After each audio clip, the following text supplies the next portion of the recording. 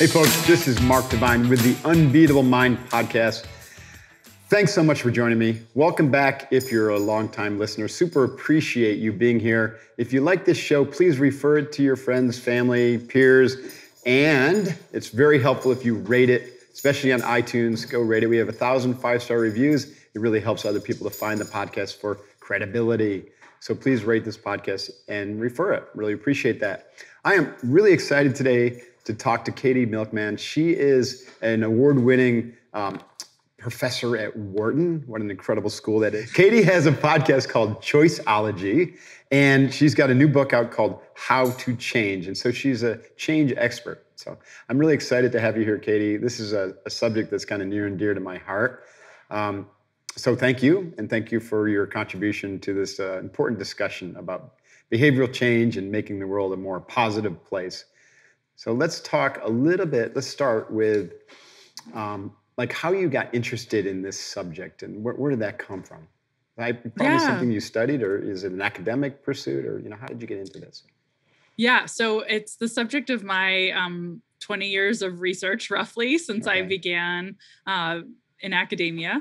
But I didn't get into it because of research. I think I got into it because I was doing a little me-search. Mm-hmm. So that's usually the case, isn't it? Right? So through self-exploration and try to overcome our own issues and challenges, that leads us into some sort of expertise. That's great. Exactly. I was interested in this topic for that reason. And then I ended up becoming an academic who studies it. And I'll say that the moment when it became really clear how important it was to me was not at the beginning of my career. It was a little bit later when I learned just what a huge fraction of premature deaths in the world are due to behaviors that we could change, which was not something I was aware of, but it turns out about 40% of premature deaths are due to behaviors like— Is it health? You mean health-related deaths because people do things that lead to disease, or what do you mean? That's right. Right. Okay. Exactly. So smoking, failing to exercise regularly, drinking, eating unhealthy foods, making bad decisions about vehicle safety. All of those things really add up in a way that is just, frankly, much larger than I appreciated. And when I learned that, it gave me a laser focus in my work, that there was an opportunity to really make lives a lot better. I was sort of studying this maybe half time and looking at other curiosities in the world too. And then I got much more focused when I learned how big the opportunity was to have an impact. You said that you were kind of doing some self-exploration, self-awareness. Did you have some bad behaviors that were leading you down the wrong road? Don't we all? Of course, I know, but I want to hear your set of them, and I'll tell you mine anytime, of course. Yeah, no, I'm happy to share. I'd say the first thing that ended up converting into me-search was when I was a graduate student. I was actually getting a degree in engineering. I ended up becoming a behavioral scientist, but makes perfect sense. Yeah, I was a CPA and then I became a Navy SEAL. That also made perfect sense. Right. Yeah. There's like winding. Life is full of winding roads. That's right. So I was an engineering graduate student. I was taking all of these classes that had, they're very quantitative, tough problem sets. I'd go to a long day of lectures, come home, I was exhausted. And all I wanted to do was, indulge in my favorite entertainment. So binge watch TV shows, read lowbrow novels. That's where I wanted to be. I knew that I needed to get my work done. I also knew I needed to get workouts in because my stress was always related to my ability to stay fit. I was a serious competitive tennis player in high school and college. And in graduate school, I needed a way to maintain that. But I couldn't drag myself to the gym either because all I wanted to do was, binge watch TV. So I ended up coming up with a solution to both of my problems, and I call it temptation bundling. I solved the problem by only letting myself enjoy those entertainment temptations while I was exercising. I actually got really into audio novels because it was a little hard to port a TV around in that era. I'm old enough that was tricky. But I would listen to lowbrow audio novels. So, the Hunger Games, the Twilight series, Alex Cross, James Patterson. And I would only let myself listen while I was exercising. And what happened was I would come home the end of a long day of classes. I'd find myself craving a trip to the gym.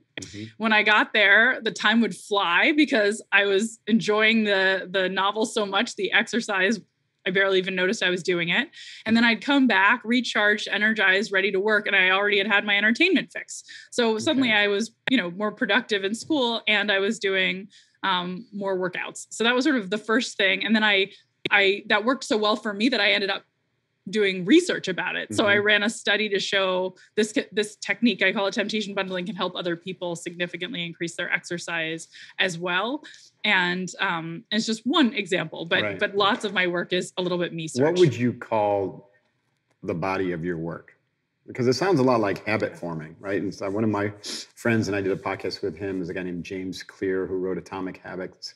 And he talks about something similar, about linking. He talks about my research in Atomic Habits. Habits. Yes. And that's probably why it sounded familiar. He covers my work on temptation bundling. Exactly. That's why it sounds familiar to you. Yeah. So that's exactly right. So I would not call all of my research habit research. In fact, the book I wrote covers a lot of different topics, including habit, because habit, at least to behavioral scientists, has a very specific meaning around a behavior that becomes so ingrained that it's automatic. You don't even really think about it before you do it. And some of that is what we need for change. Habits are a great way to propagate change, but there's other things that we might want to do that are more conscious and that are in our conscious control, like making concrete plans, thinking about ways we can avoid forgetting, avoid procrastination, ways we can solve to make sure that our social environment is supporting change. So the book is broader than just habits, and my work is broader than just habits, but habits are absolutely a part of that. Okay, like a subset of that. So how does cognitive behavioral therapy relate to change in your work? Yeah, it's a wonderful question. I should also admit, in my journey, I knew nothing about cognitive behavioral therapy until 4 or 5 years ago when I started doing research with Angela Duckworth. Right. So my background is in engineering. I've never taken a psychology class, and I know nothing about clinical psychology, or knew nothing about clinical psychology until I met Angela. She's a close collaborator and friend. And she knows a lot about clinical psychology and taught me all about cognitive behavioral therapy. And I was just fascinated by, there's these distinct academic traditions and they don't talk to each other enough. I would say, I think the way in which cognitive behavioral therapy is most related is that it does also emphasize, just like the research on behavioral science that I have immersed myself in, it emphasizes the importance of bridging sort of action and tension gaps and figuring out like what is it that's obstructing change for you. And that's a major theme I have found. But cognitive behavioral therapy is mostly about sort of observing what's going on in your mind, figuring out what those patterns are. It's very internally focused. And most of the research I do is actually about setting up structures outside of your mind, sort of in the world, that will facilitate change. So like, for example, temptation bundling, while it's dealing with a psychological barrier, which is temptation, it's creating these structures in reality. I really didn't let myself do this thing out in the real world, except when I was exercising. And so I think it's different in that way. It's a little bit more externally focused. I see. So let's get But actually, I have to say, like, I'm curious what you think, how you think it's related to habits and how you relate cognitive behavioral therapy and habits. Well, I think CBT really precedes habit forming, because we've got to understand how our current behavior is leading to the results that we have in our life. And then we've got to, cognitively insert, through a lot of your work, first you have to have the willpower and the motivation, and then the strategy to insert a new cognition around what you want, and then how you're going to get there, and then the strategy about actually enacting that. And that's why it worked well in a therapeutic process, because it's a back and forth, and the therapist can be the mirror, as well as the person providing new cognition or new cognitive models for the student, or the whatever you call it, the patient, so to speak. And so that can lead to new habit forming. That's what I think, but I just made that up, so I'm not an expert. That's interesting. Well, no, it's interesting. I think I like the way you said that it comes before habit. It's like, you need that motivation. You need to bridge you have the intention and the realization that change is necessary, and that can come through the cognitive. Right, because I think you use the term motivation gap, and a lot of people have that motivation gap, but a lot of them aren't even aware of what they want, right? They're not aware of the cognitive programming that's driving the current behavior, right? And so we've got to find that programming and then interrupt it and then insert some new programming. And then then you can link that to motivation and to strategies like temptation bundling that will then form a new habit, I think. Mm-hmm. So let's talk about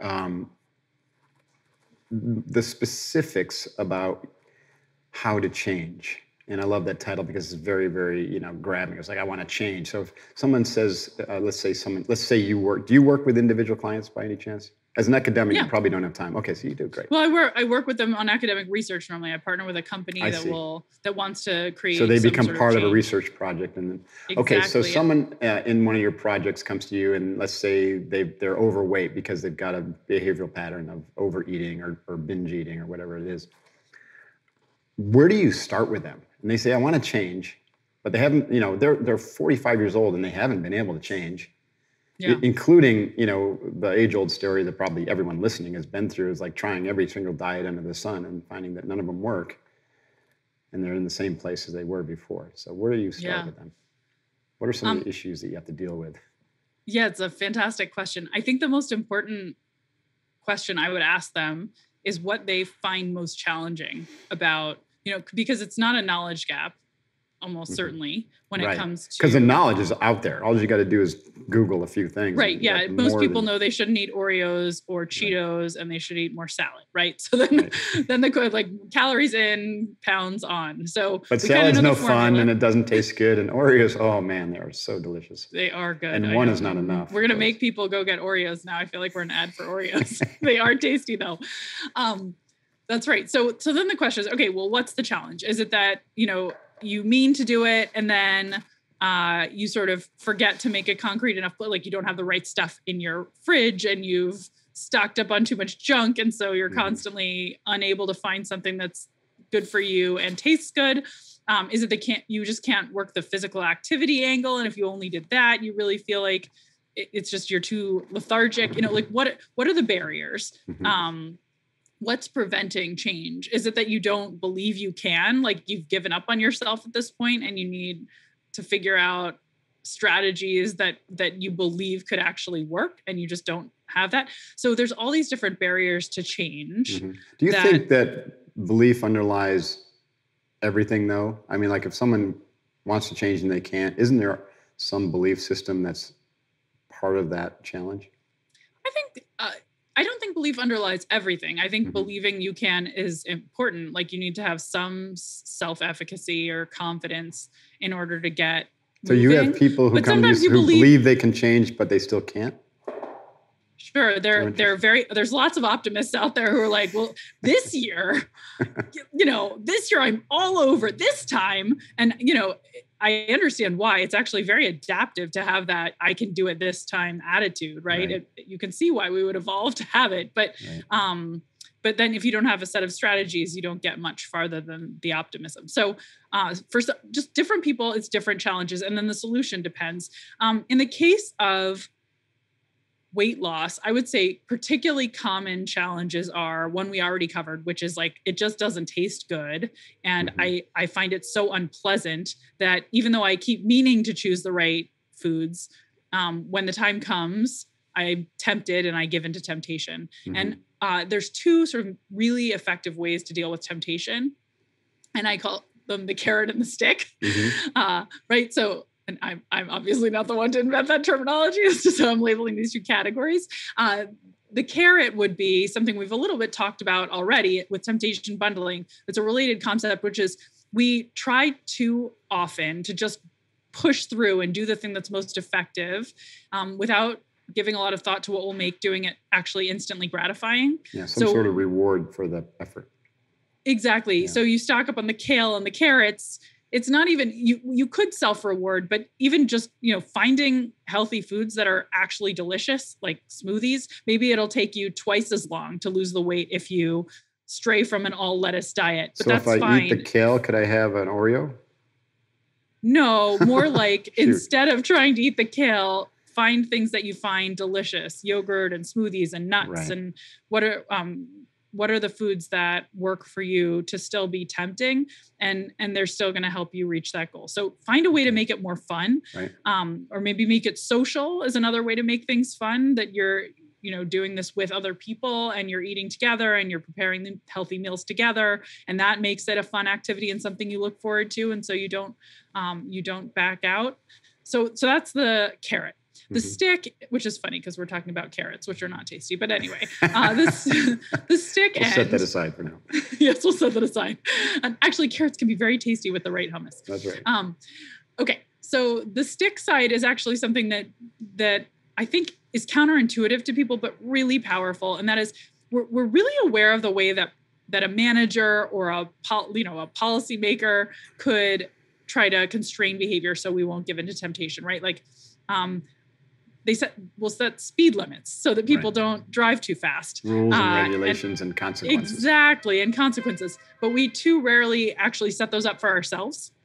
And when it comes to temptation, if you recognize it's coming, you can set yourself up for success by creating constraints that will make it harder. So one of my favorite examples is there are these websites. One is Stick, one is BeMinder, where you can go and put money on the line that you'll forfeit if you fail to achieve your goals. And you can actually donate it, not to a cause that will be a silver lining, but to a cause you hate, right? So they have like hot button issues and they have charities on either side, right? Like gun control or the NRA, and you pick your poison so that if you have a referee who's going to hold you accountable. So that's another way that you can basically increase the price of your vice in order to make it so that even when you feel that temptation, the cost is so high that you won't give in. So those are a couple of things. Exactly. So a failure penalty. James Clear talking about that as well. Like he set failure penalties that were like really, really painful. That's right. So there's research that shows that this can be really, really effective. But you can set penalties around, you want to make them bite-sized. So not so much that, if I don't achieve my goal in a month, I'm going to get there, but even daily goals around the behaviors you want to take. And that those small steps and small penalties can be enough to accumulate. Let me give you one more thought that I think might be useful from research, which is related to the sort of, do you believe in yourself and are you going to commit and follow through? So there's really interesting research, some of which I've done, showing that when you are asked for advice by someone else and you become a mentor, it actually helps you achieve your goals. So if someone comes up to you and says, hey, I'm really interested in your opinion on how to be a better student, or how to lose weight, or how to get fit. This does a few things. One, it increases your confidence that you actually have some knowledge that's valuable. And if you're a role model to others, then you must be able to do this yourself.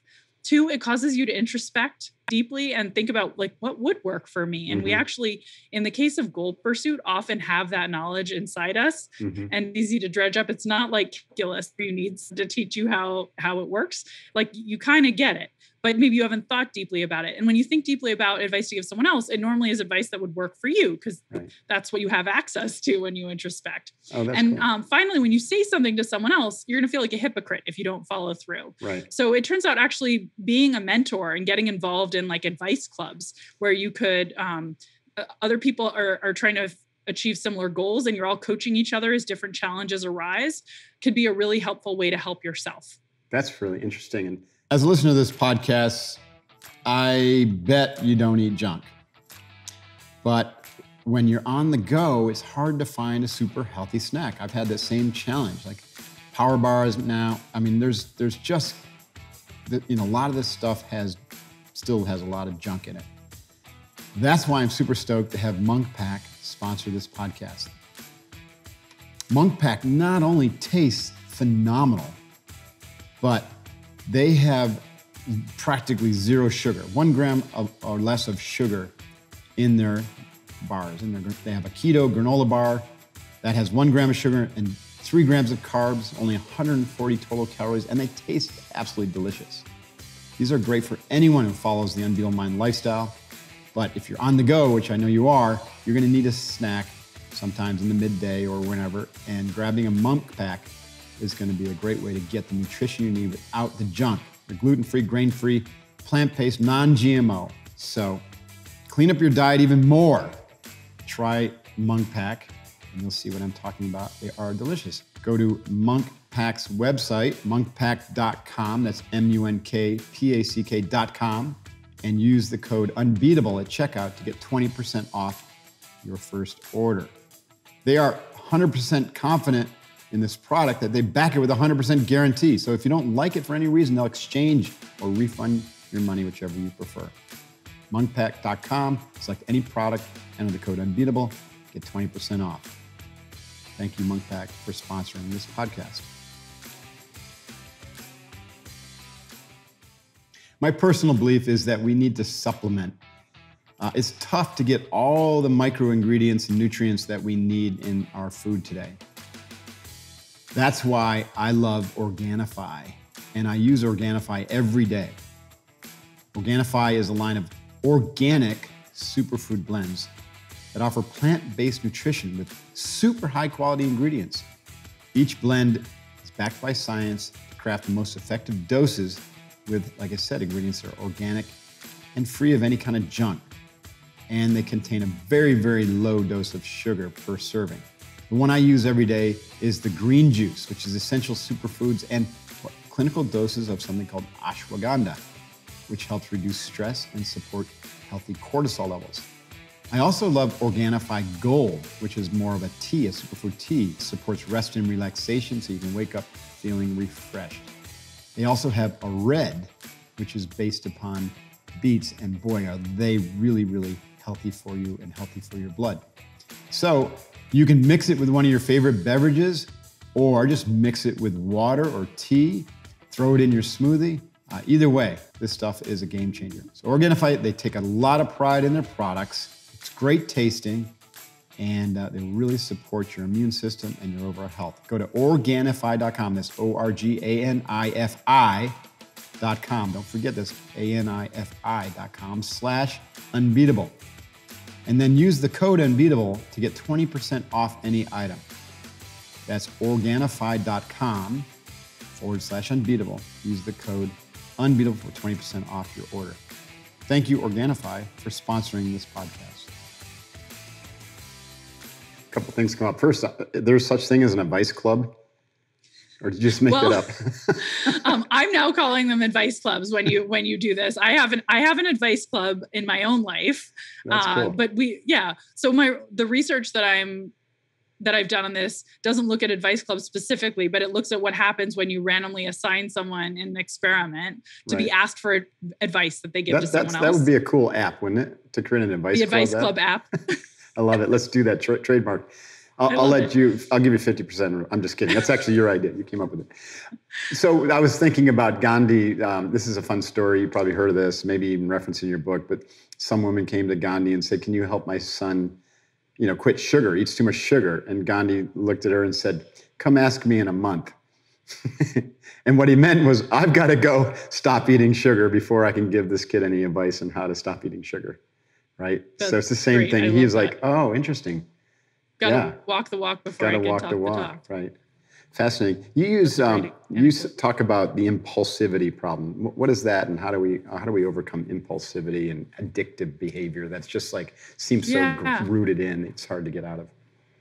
Yeah, well, temptation bundling is actually part of the answer, but the key issue with impulsivity is that we are wired to discount dramatically whatever rewards we'll get later. And that's what leads us to sit on the couch when we should be exercising. It leads us to spend instant gratification is your main thing. You haven't learned delayed gratification. Is that what you're saying?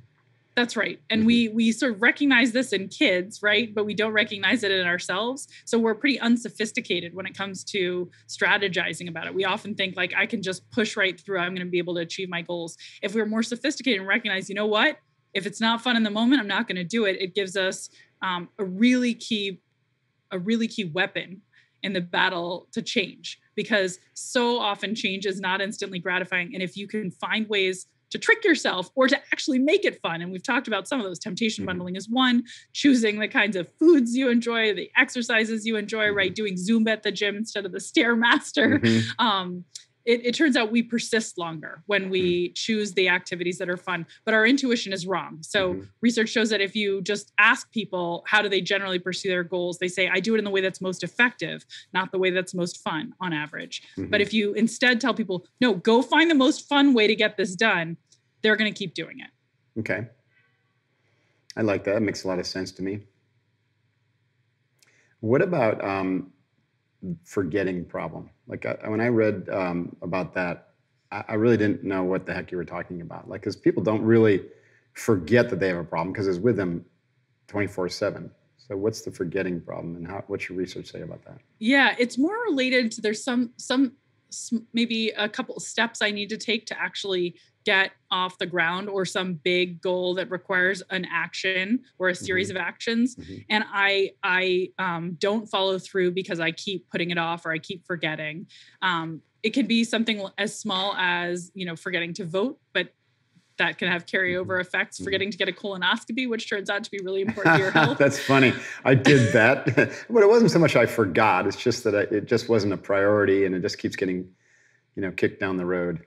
Yeah, you could. I'd say I put forgetting in the general bucket of sort of flake out, which is I mean to do it, and it keeps not coming to the top of the list. Right. And sometimes that is I literally completely forgot it. It like completely left my mind. And the other is it was not salient enough, which isn't exactly the same, but it's a really closely related process. Like, it wasn't at the top of the list. It didn't have my full attention, and both forgetting and salience are attentional issues. And so attention is part of what changes behavior, bringing attention to things at the right moment when you can take action. And there's a few things that we can do about that. I write a little bit in the book about memory palaces and literally trying to embed things more firmly in memory through different tricks and strategies. But another thing that's really critical is when we make plans to do something, that we actually have triggers associated with them. So rather than just saying, I intend to learn a new foreign language, or I'm going to go to the gym more frequently, it's really critical to have, the details of the when and where. And my research has shown, for instance, that if you're prompting someone to get a colonoscopy or a flu shot, and you ask them, what date and time do you plan to do it? You see a very significant increase in the number of people who follow through than if you just ask them, to do it. I think that's fascinating. And the power of language, both self-talk and inquiry, how much that affects individual behavior is stunning. Absolutely. Yeah. And for, I don't know if you've had him on the podcast already, but I should note my friend and colleague, Ethan Cross, has a wonderful book called Chatter. That's all about the science of self-talk. He's a professor at the University of Michigan. It came out earlier this year. We will reach out to Ethan. I'd love to. He's amazing. Yeah. Excellent. He's the expert on self-talk. I'm kind of an expert on self-talk too, so that'll be a fun conversation. Sounds great. You'll enjoy it, I promise. So let's again go back. I want to spend a little bit more time on this subject though. So you mentioned that if you're specific with, let's say, a date or time, like say, let me give an example. I teach a lot of people that daily physical training is really important, right? And we don't call it working out, we call it training, because it's got to be thoughtful and it's got to be heading somewhere, right? There's a lot of aspects to that. And so I would say, a well set goal is I'm going to do my daily physical training 4 times a week, right, at 6 a.m. And I'm going to endeavor to do that for at least 45 weeks of the year, right, or to do a certain number of sessions a year, right? So then you can start to measure it. You can see when you need to catch up and maybe do some extras. And so it's kind of like you can track your progress and reward yourself along the way, as opposed to saying, my goal is to lose 30 pounds by joining a CrossFit gym, which is super vague, right? Exactly. So the language is partly, how you frame your mission, your intention, and your goal, right? And then that becomes self-dialogue to tell yourself, I've got to do this because I've committed, and you can add those other kind of lever points, like committing to your peers and the accountability, the pain points if you don't follow through, all that kind of stuff. That's wonderful. I'd love to hear your thoughts a little bit more on the language part. Like, what other types of language levers can we use to improve our chances of change? Well, one really important thing that you alluded to is breaking down the size of the goal. So one of my favorite studies that's been done recently looked at the difference in asking people if they wanted to save $5 a day versus $35 a week or $150 a month, which are of course the same. Right. And found dramatically more adoption when it's $5 a day. Interesting. Similarly, when we asked volunteers at a large nonprofit to commit to a 200 hour a year goal, and we either broke it down into 4 hours weekly or 8 hours every 2 weeks compared to just that big 200 hours a year goal, we saw about a 10% increase in volunteering. So when we make those things bite-sized and proximal, it makes it feel more doable. And that language is so important. And I think you already have that intuition. Yeah, no, I do. Because we use, micro goals and chunking things down, and also taking things just one day at a time, because even tomorrow's, in my world, is too far away. Because I come from the warrior tradition. Tomorrow might be, there might not be a tomorrow. So we've got to really focus in, like, what can we do today to move toward our goals and accomplishment. There's one other thing I want to double click on related to your example, because I think you'll love it, given that it's so closely related to what you're coaching people to do. I did an experiment where we tested 2 different ways of encouraging people to form a long-term habit around exercise. One of them was every day at the same time. We're encouraging them for a month, and we're rewarding them if they go to the gym at the same time of day. And the other group, we also encouraged to go to the gym. We reminded them to go at that same time every day, but we rewarded them whenever they went. And what we ended up with was 2 groups of people who went to the gym at the same frequency for a month, but one group went consistently at the same time, and the other group went at more variable times. And then we looked to see who had formed a more lasting habit. The rewards were taken away, and we said, which extinguishes faster, which one sticks around. And what we actually found is that the group that had more variability ended up building a more lasting habit, which initially confused us a little bit, right? Because there's so much. Because my mind was initially going, it's going to be the ones that had the consistent time, but it's not so. It's not so. And it isn't it isn't that you don't want to plan or have a first best time, because both groups had that. Both groups are getting reminded, and both groups, at least 50% of their workouts are at that time. What we found is the group that was only rewarded at that time, they formed a really rigid habit. So they were aiming to go to the gym, say at 7 a.m. and they went a little more at 7 a.m. actually than the other group after the reward period ended, but they didn't go any other time. If they didn't make it at 7 a.m., that was it. They gave up. The other group had built a more elastic habit, a more flexible habit, a more robust habit, and they went ever so slightly less at their sort of regular time, but they went at other times too. So when life gets in the way, which it inevitably does, we need to be able to have a fallback plan. And I think that is something that was a really important insight for me, because I made the wrong prediction when I set out to do this research. So having those plans is important, but we don't want to just have only a primary plan and say, if it fails, we give up. It needs to be, I'm going to try to do it at a consistent time, and I have a fallback plan if that doesn't work. I love that, because, in our world, in the SEALs, we say no plan survives contact with the enemy or reality. And expect your first plan to fail. And so you got to adapt and to improvise on the fly. You got it. It's exactly, build that resiliency into your goal or your change behavior. That's really interesting. That's a really nice analogy. And the last kind of big point that I'd like to drill into is what you call the confidence problem. So how do we go from, I don't know if I can do this at all, help me, Katy, to I'm confident that this change is permanent, and thank you very much. Time to move on to the next thing. Yeah, it's a great question. The advice club is one thing that can help, right? When you form an advice club, that helps prop up your confidence. But closely related is thinking about whether or not your peers and the social supports and social structures you've created are conveying to you that you can do this. Are you surrounded by people who believe in you and who are showing you this is possible? Or are you surrounded by people who are perhaps dragging you down? One of my favorite studies of this looks at the impact of random assignment to your college roommate, and shows that when you end up in a room freshman year in college with a roommate who has higher verbal SAT scores, your grades improve. And of course, vice versa.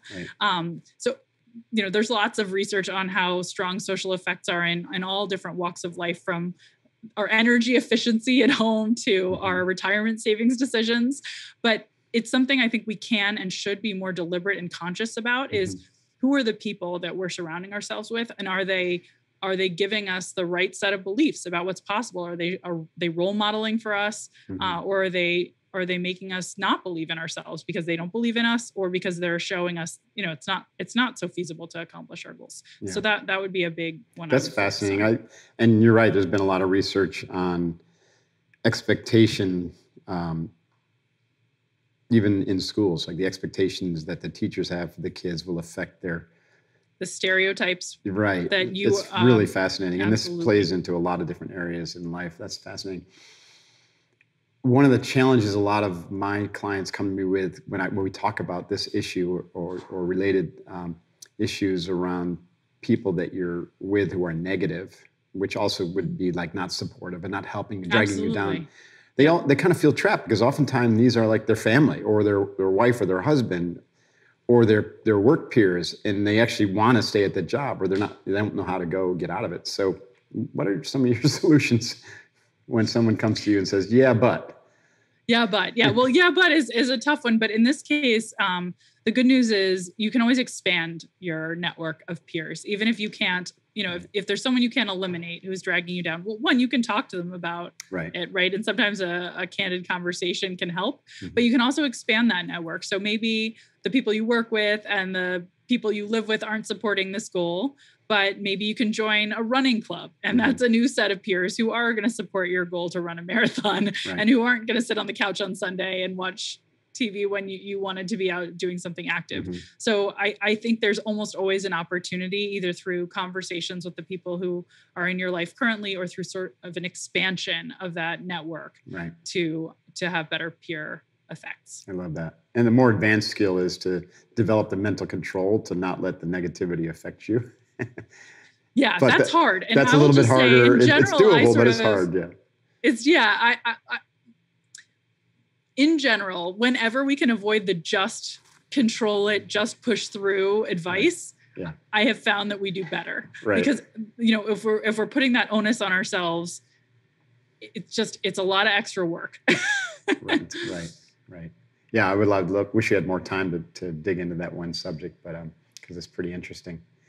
What's next for you? Like, what is your big bogey in front of you now? Well, I run a center at the University of Pennsylvania called the Behavior Change for Good Initiative. Oh, cool. I guess it's an initiative center. It's a research group. And we're really focused on figuring out what are the keys to durable change. What are the things that we still haven't uncovered that make durable change possible? We've learned a lot already, which is what motivated me to write a book on this topic and come have conversations like this. But there's so much more to learn. And in particular, I'm really interested in the question of getting back up after a setback, because increasingly we find, there is no such thing as change that doesn't involve setbacks.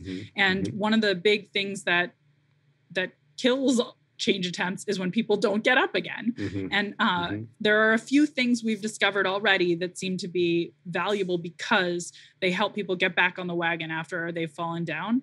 And I think I'm going to be focusing a lot of time on finding more solutions to that, more things that help people persist, stand back up, face the fact that failure is just a part of success. And so that's what I'll be doing for the rest of my life, probably. That's awesome.